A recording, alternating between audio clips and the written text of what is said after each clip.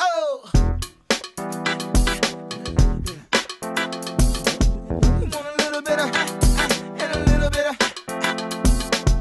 Jenny Powell, SXM's well done. 100 Sexiest Women of the Year has been running for 10 years now. Why do you think it's such a successful thing? Why? Yeah. Because it's all, everything, life's about sex, isn't it?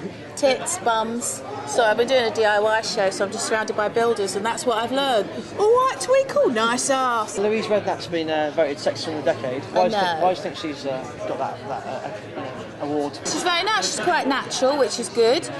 Doesn't need a lot of schlap, and she's got a lovely figure. She's an Essex girl, is she? Yeah, Essex girls are good.